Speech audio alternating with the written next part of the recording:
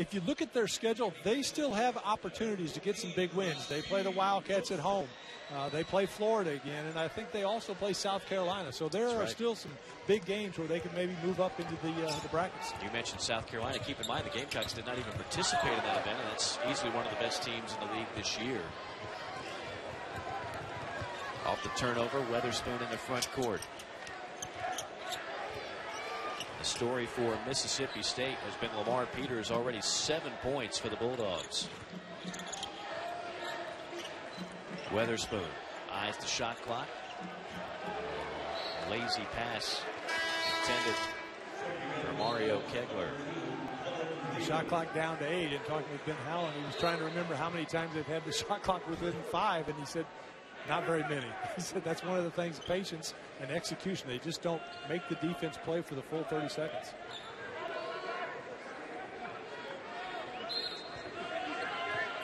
O'Neal checks into the game for Ole Miss. He had 13 points in the game against Baylor as Ole Miss defending the 3 there. Stapleton trying to hit one off the bench.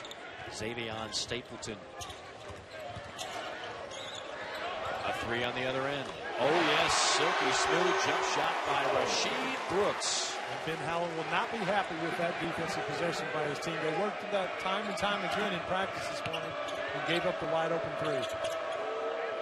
Again, a young team, though, it's learning how to understand the scouting report and then carry it over into the game situation. We see Mississippi moving to a 2-3 zone out of that man-to-man. Burnett on steal. Burnett all the way off the window and in. What changing defense does to this Mississippi State team, because they're so young, they're still trying to understand what defense they're playing against. Now Ole Miss goes to a 1-3-1 half-court trap. So if you don't have great leadership at that point guard spot, your other 4 teammates are just going to be standing around not really sure what you're trying to do offensively. Weatherspoon finds an easy path to the basket. That's one way to dissect it. That's the best way, with a score of the ball. 5-point game. Weatherspoon now with 4. And the Rebels have won the last 5 here in Oxford as Brooks takes it strong, and Rasheed Brooks will go to the free throw line. Tomorrow we'll have another solid college hoops doubleheader for you, starting at 7 Eastern time with Alabama taking on Arkansas. Then we'll take you to Baton Rouge to the battle between Frank Martin's number 19th ranked Gamecocks and the LSU Tigers at the Maravich Center. Both games right here on the SEC Network. Rasheed Brooks at the line, shooting over 92%, 13 out of 14 on the season. Hasn't taken a lot of attempts, but very efficient when he gets there.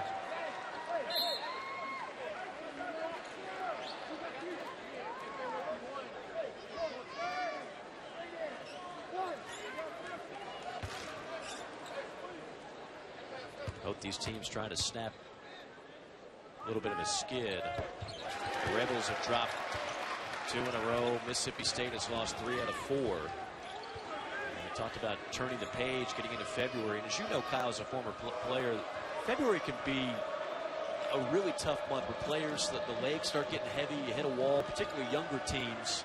It'd be nice for either one of these teams to get a little momentum going into that month. Well, the old saying, you don't win championships in December and January, but February, March is when they're won. So you want to try to get everything going in the right direction. Play your best basketball by the end of February and the start of March for conference tournament and then the NCAA tournament. So trying to get all the fine points tuned and ready to go. Saiz working a high post, kick out to Neal on a 3. Back iron, Saiz battling for the rebound as he always does. Sometimes looks like there's 3 of them out there. Almost a backcourt by Peters. To Carter, Weatherspoon, pump fake, pull up, deep 2, too strong. Saiz, who else cradles the rebound? I've got him for at least 5 boards. Well, that's one thing, Saiz, not only the defensive rebounding, but offensively times, he'll even block out teammates or his opponent on the offensive end. Weatherspoon ahead of the pack on the slam. Somebody got lost in the defense for Ole Miss. Ball goes up, or even on a turnover, somebody's got to be back.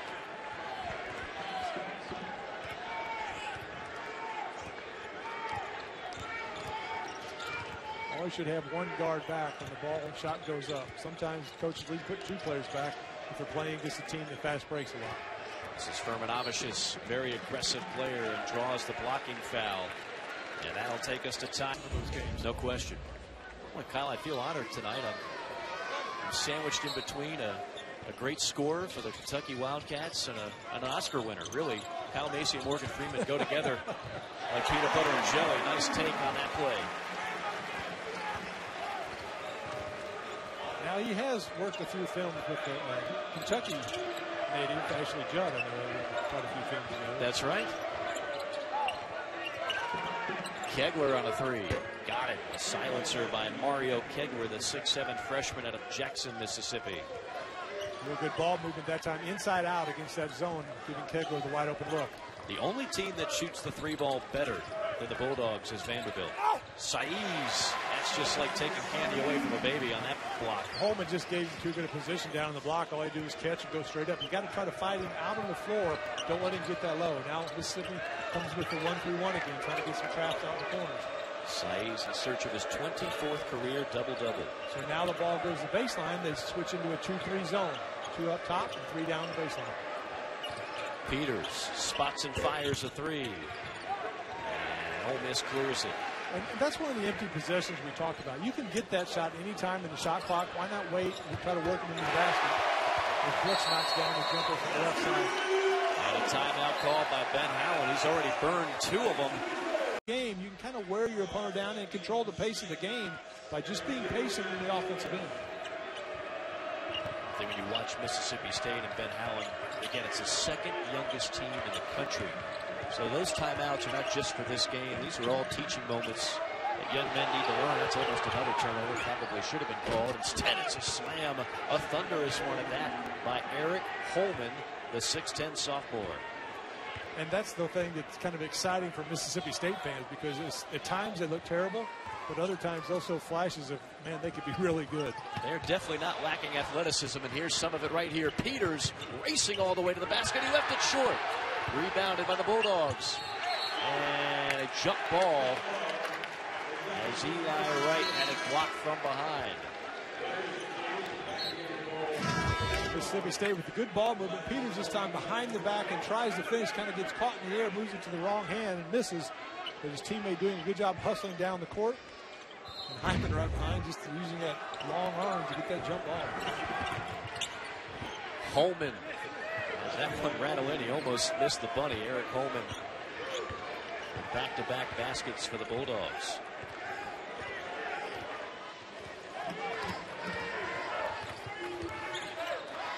Saiz. Into the corner, another open three. Good box out there by Herard. State going big. They've got 2 6'10" players on the floor right now. Weatherspoon stops and kicks it back out to Peters.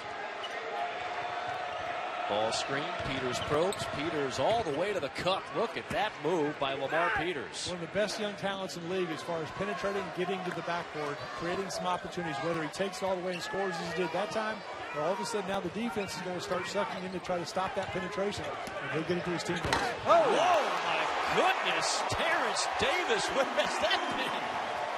You talk about going strong to the glass. A little hook dunk. Goodness, at 6'4", he just hammers that home. Weatherspoon, yes, on a three. Weatherspoon reminds me so much of a player that played at Mississippi State years ago, back about the time I was playing, which was a long time ago. But Jeff Malone was just coming on as I was graduating out of Kentucky. Smooth silk, never gets in a hurry, just knows exactly where he's trying to get on the floor and then finishes.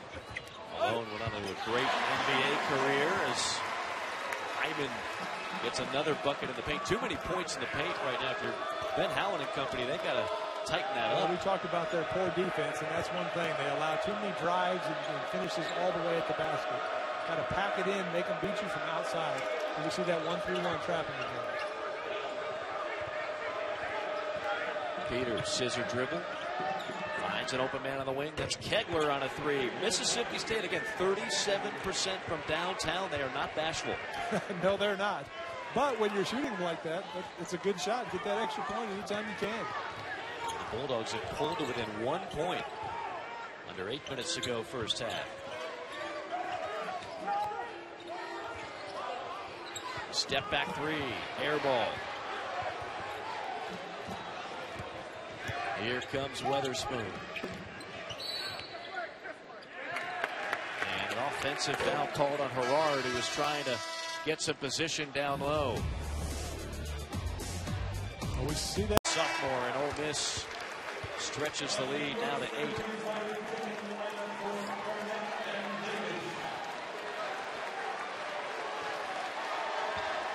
So Andy Kennedy kind of fired up, trying to get his team going.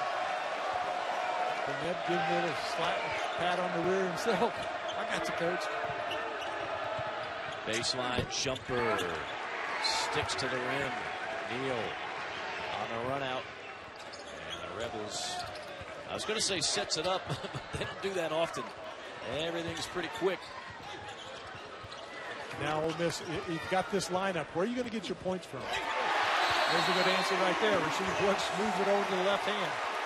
They've gone to a smaller lineup and tried to space out on a 11-2 run. See if the Bulldogs have an answer after another Ben Howland timeout. He's burned 3 of them already in the first half. Can't take them home with you. Might as well use them. Well, you can't get them back either. Wait the second half if it's a close game. Weatherspoon probing. Missed it. Follow is no good. Oh boy, Mario Pedler would love to have that one back.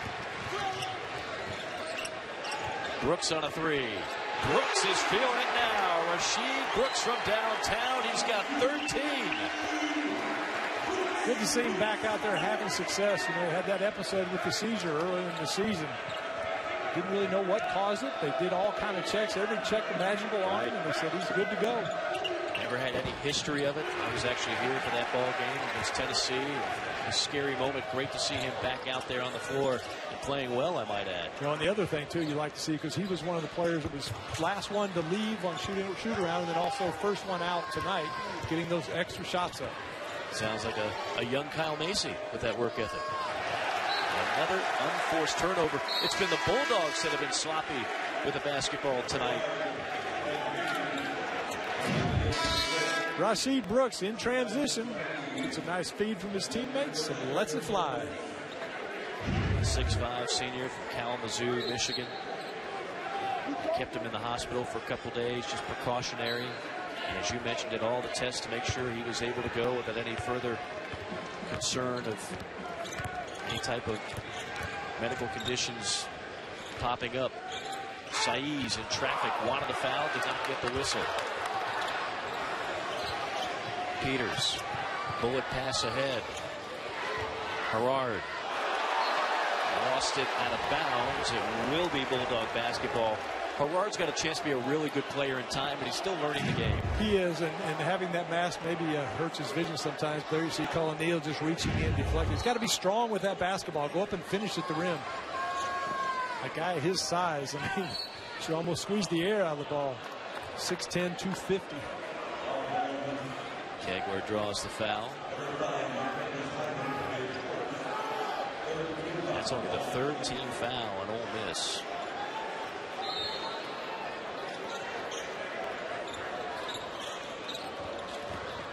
Right. I threw it right cross court in the paint with 3 gray jerseys. And there's Burnett. A nice drive to give Ole Miss its largest lead of the night, 15 points. And that's one of those possessions for Mississippi State. Just allow an easy drive to basket. No resistance at all. You've got to play every possession on the defensive end. They've shown they can do it. I mean, they were down big to Kentucky, but able to cut that game, made it a 2-possession game at one point. But you just got to do it, sustain it for the full 40 minutes. Herrard on the other end, left alone for the slam.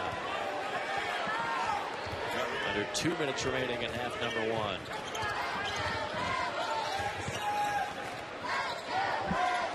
Neal circles up top, finds Saiz on a 3. You know, he made that shot. I'm not a real fan of that shot for him. He showed that he can make it, although percentages don't reflect that he's very good at it. But one thing from a senior, trying to extend his game for the pro scouts, just to show he can shoot those threes. But that's not his strength. Herrard falls on the basketball, a jump ball. More suffocating defense by the Rebs. He got his footwork and rhythm stepping right into it, but he shoots like 29% behind the 3-point line. if you get that wide open look, okay, take it. But 29%, your strength, man, is in the low post. Ole Miss right now is getting points from everybody. A 48-point first half. They still got over a minute to go. The season high is 50 for the Rebels. They're well on their way to eclipsing that mark. And that's been one of the problems with Ole Miss. Actually, both these teams, just that consistency factor. Some halves they play really good, and other halves they struggle to score. I had a game earlier, they only had 18 at halftime. Saiz just got whistled for an offensive foul. Now, Sebastian Saiz, one of the reasons he's so good is because he is so physical, but every now and then he's going to draw some whistles. Yeah, you've got to be smart to play like that. A minute 7 to go in the first half. Really don't need to pick up that foul. And got caught that new ruling trying to reach behind and hold the defensive player behind you. Move those feet, keep those hands up. Open three from the corner. Stapleton with an air ball. Rebels off and running. Burnett left alone for three. Nobody came out to guard him. Just didn't communicate. Mississippi State, again, showing that inexperience. Everybody should be pointing and talking when the ball comes in transition.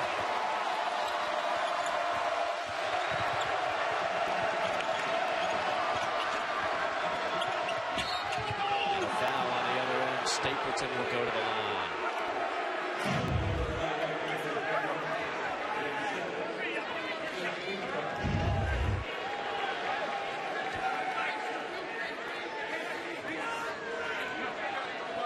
Xavier Stapleton, a 6'6" sophomore out of Flora, Mississippi. Had some knee problems, had 2 knee injuries actually, so fighting his way back, but a very athletic player. Brings a lot of toughness to this Bulldog team when he's healthy. One thing Mississippi State has, if you go back during that time frame where they were really struggling after Coach Stansbury left, and even the last year of his time in Starkville, I'd call it the AQ, the athletic quotient really took a dip. But they have got some really good-looking athletes. They're just really young and at times a bit careless. But you can see why the future looks bright for the Bulldogs. Yeah, they show those flashes, and it really looks bright. But now just developing that consistency, playing every possession, both offensively and defensively. They run into a buzzsaw here tonight in this first half. The Rebels trying to close it and find fashion. Burnett can't get the call. Tip up, no good, and that's how the half will come to a close. A record-setting half for Ole Miss, the most points they've scored in a half all year, and they end it on a 20. Lamar Peters. Next year, that could comprise of one of the top backcourts in this league.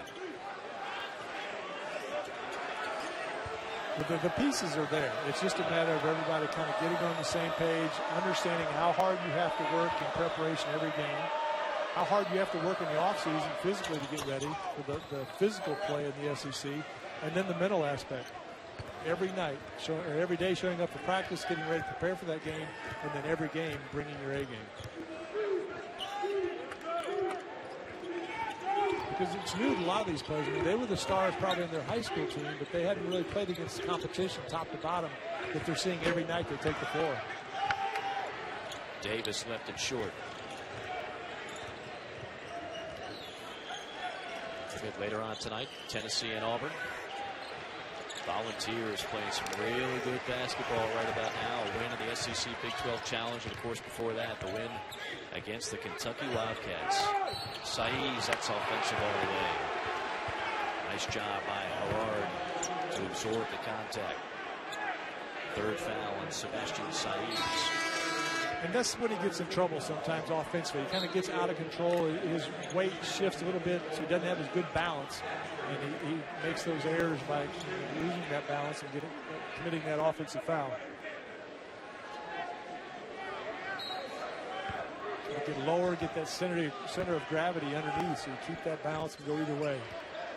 I thought maybe he was going to spin there, but he went straight through. It was an easy call.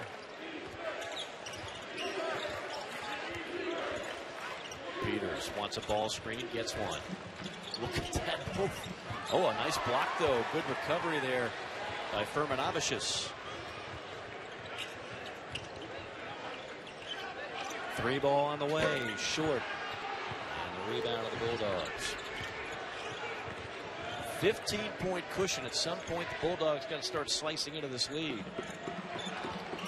Stapleton in the trees. Funky English on the shot, off the window and in.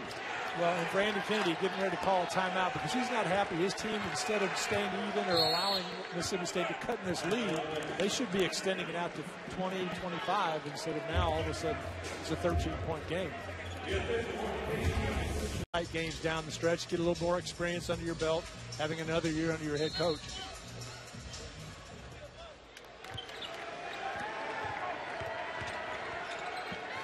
Ole Miss basketball under 16 to play. The lead's been cut to 13. Burnett finds Firmanovicius to Brooks. Shot clock at 7. Burnett takes it strong. No. Follow. And a foul called. Hyman will go to the free throw line. Coming up, we'll speak to the SEC commissioner. Third best team in the standings right now did not play. And that means we had some teams step up.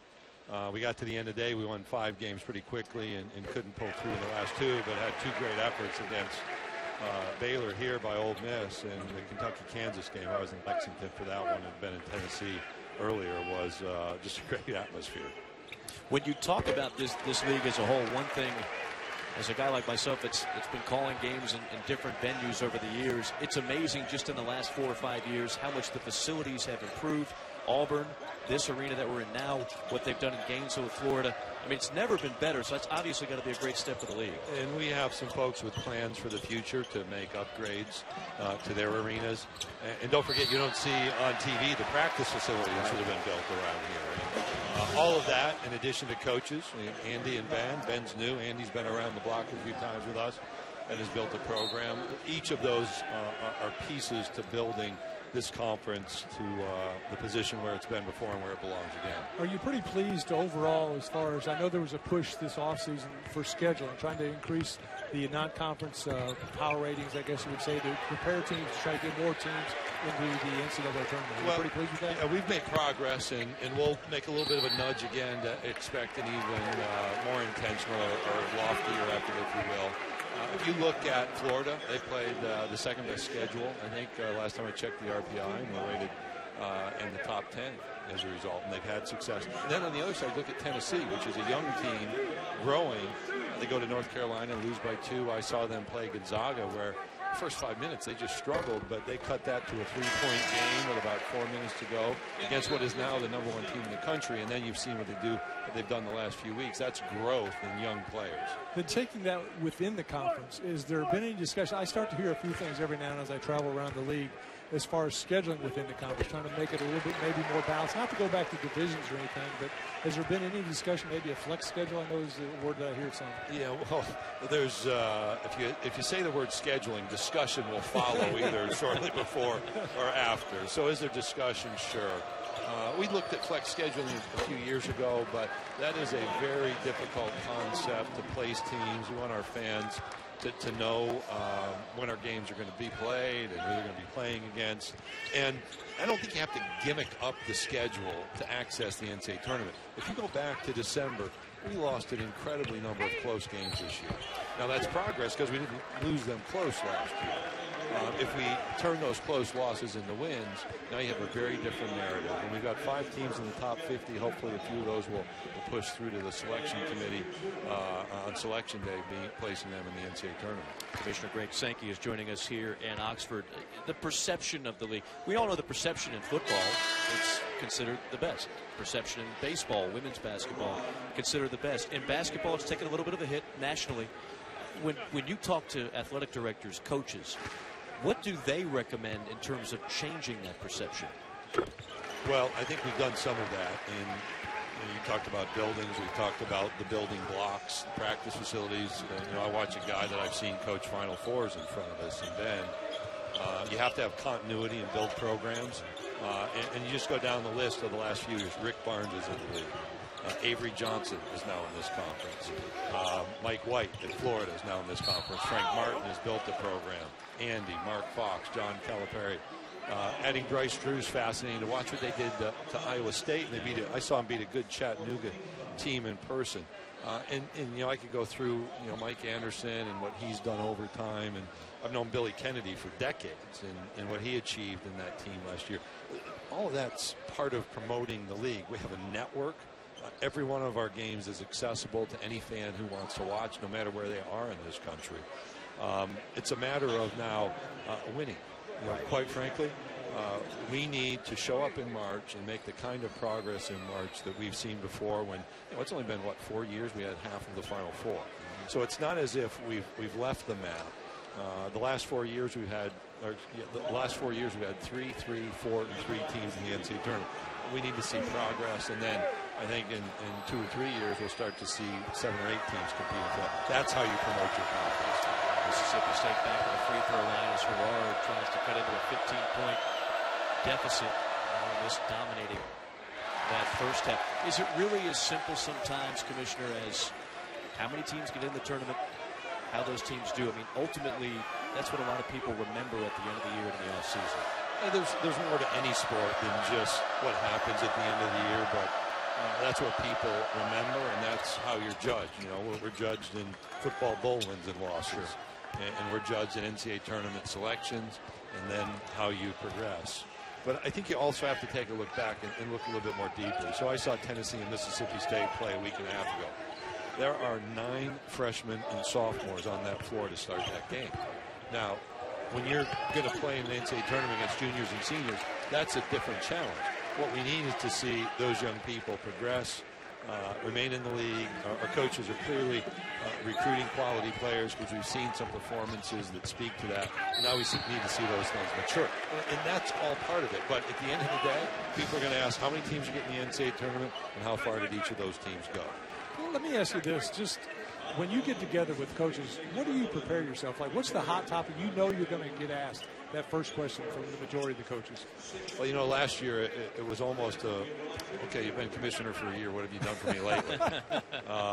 Because if you go back to Destin the previous year when we met with our coaches, I was not yet the commissioner. And I was ready for that coaches meeting because that was the one group I thought they're going to be happy with me.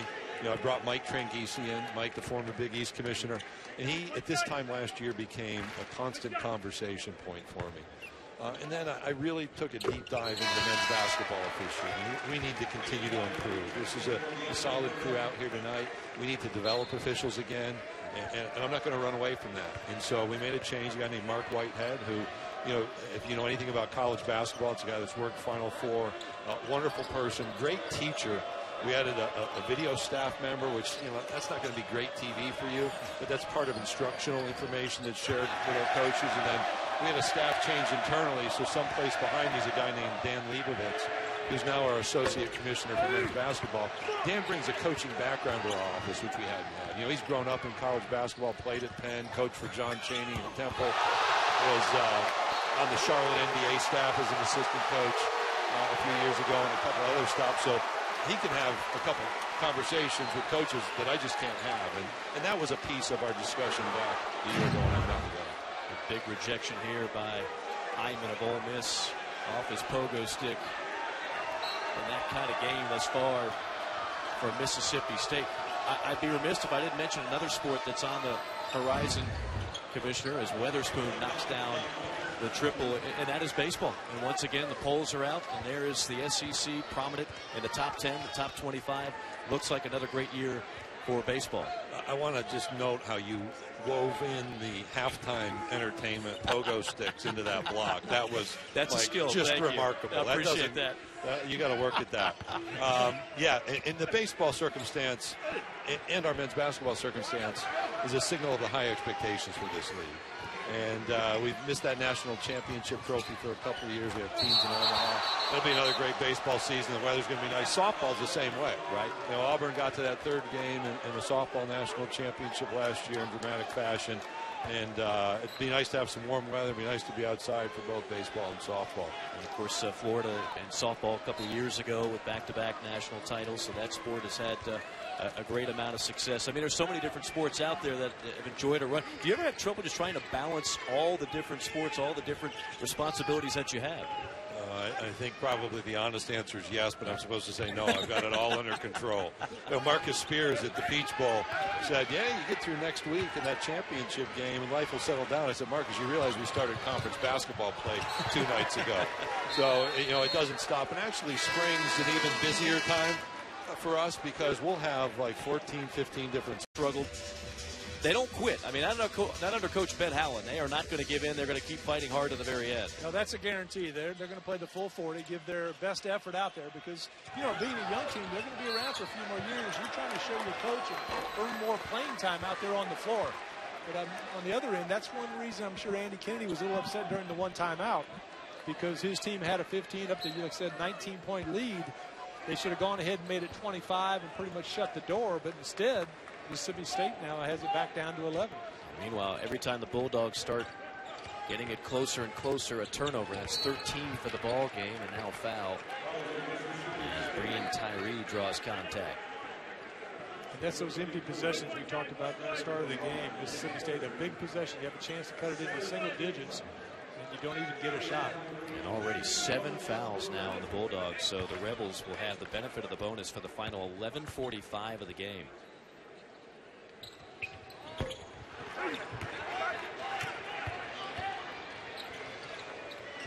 Weatherspoon took an extra step and bounced Ole Miss. Weatherspoon's tough enough to guard if you give him 2, Kyle. If you give him 3, he's nearly unstoppable. And I think one of the reasons the distance got lost there at the end was because he was kind of waiting on that whistle. He knew he'd taken that extra step. Weatherspoon goes to the bench. Maybe a little banged up on that last play. 255th meeting between Ole Miss and Mississippi State. Began back in 1914 on the hardwood. And another turnover as the Rebels give it right back. One thing they did such a good job that first half, only 4 turnovers, and now you see getting a little bit careless. You got to keep that intensity up for the full 40.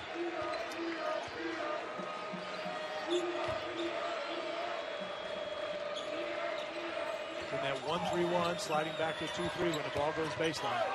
Kegler runs right into Saiz, who lost his goggles. No whistle, and now here come the Rebels. Look out! Davis on another slam. And he set that up with just a little bit of a head fake. The defense went running by and allowed him to take it all the way to the rim. It was a heads-up play by Ben Howland. He immediately saw Kegler limping, ran to the official and said, "Force hurt, force hurt." And he gets the extra stoppage in time to get Kegler out of there. It's a veteran move by a veteran coach. Didn't have to waste another one of those timeouts. Meanwhile, that last field goal for Ole Miss was the first one in 7 minutes and 29 seconds. So they've left the door open.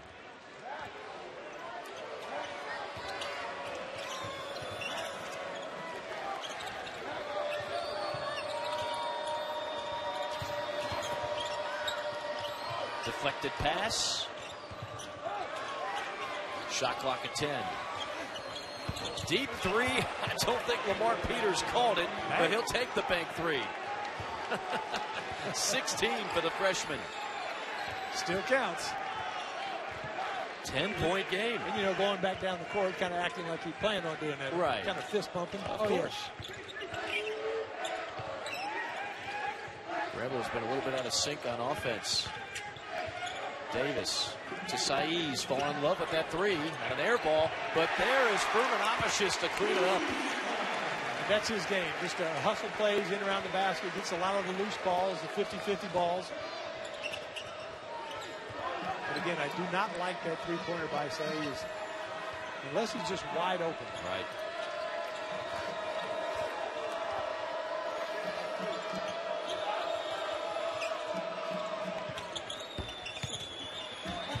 Kicks high off the back iron. Davis on a 3-on-2. And count the basket. Plus the foul for DeAndre Burnett. And a simple play by Terrence Davis set that up. You don't have to make the fancy pass. Just get the job done. You see Terrence Davis right in the middle. Easy bounce pass. And Burnett draws the foul and able to finish. Ole Miss doing a real good job running lanes. They're the 3-on-1, 3-on-2.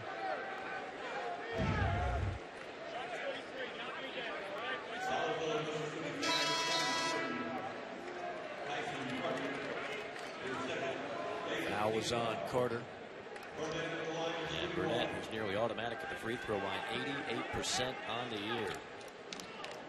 Started out the season, made his first 25.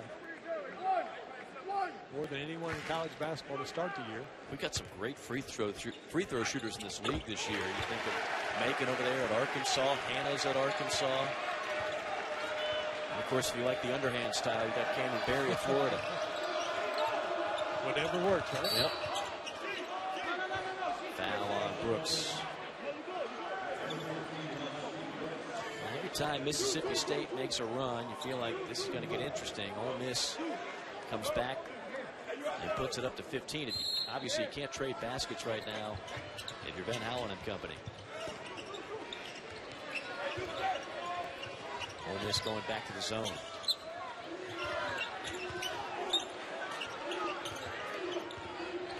Peters scanning, probing. And lost it, and he's hurt. Yeah, he's hurt. Pulls up lane, grabbing that lower back. He tried to stop on a dime, and in the process, immediately pulled up lane. Yeah, grabbed that right side. Peters, who's been terrific tonight, 16 points. Immediately going to escort him to the bench. You hate to guess, but as a former player, the way he's kind of just limp on that left side, almost looks like he got a hip pointer where he got knee maybe in the hip. Definitely in some pain there.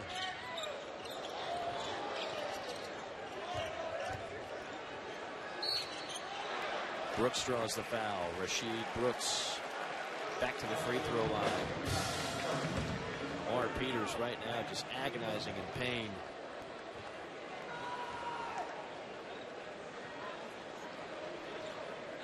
There you see, like there's been some contact on that right hip, and when that happens, I've had it happen before. Just the nerve, it just shoots your whole body. All of a sudden, your leg just kind of goes numb. Free throw up, and let's take another look and see. Watch the penetration up top. Look at that right hip. I don't know. You don't want to guess. I'm just going to shut up. The only thing we can confirm is he's in a lot of pain, and obviously out of the game right now. It's bad news for Mississippi State. 3 on the way. Too strong from Kegler. Rebound fought for and scooped up by the Rebels. I will say this: the one time I got hit on the hip, I had to stand up the entire night back at the hotel when I was in the NBA. 3 ball is good for Terrence Davis. What a night for the sophomore.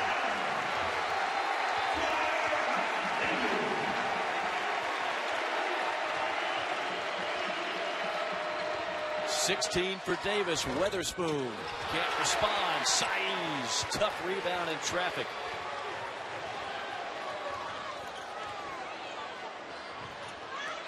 Saiz cleans it up. He has a knack for being at the right spot at the right time. A 12-0 run for the Rebels. Largest lead now for Ole Miss. It's 22, and Ben Howland has to stop the bleeding.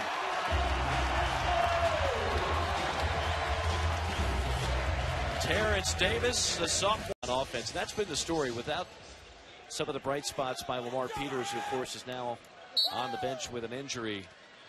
Mississippi State, when they haven't had a bucket, they've looked out of sorts. They've turned it over. They've taken bad shots, and that's the difference. And I think you have to give some of that credit to Ole Miss, the way they do continually change their defense. It kind of keeps you off balance as an offensive player.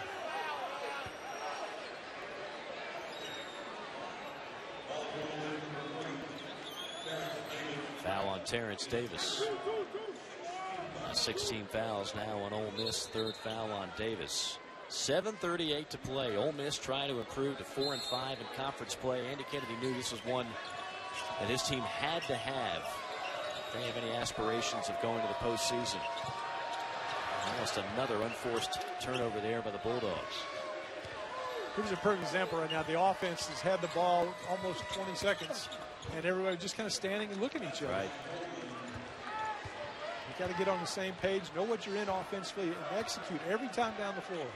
And again, the inexperience, not really having that point guard that's willing to get into someone's face or yell at his teammates and say, this is the offense, get there. But that will come. It's one thing. They have the ability. It's just a matter of kind of figuring out what their role is and accepting that role and then doing it every time.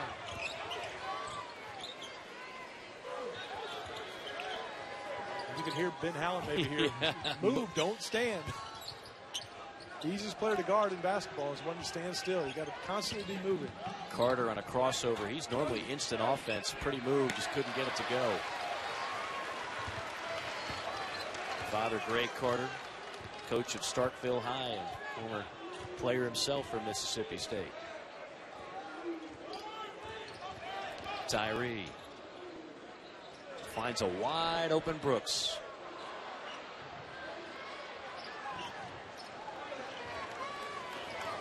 Bad pass again, diagonal cross court, and a block foul on the other end.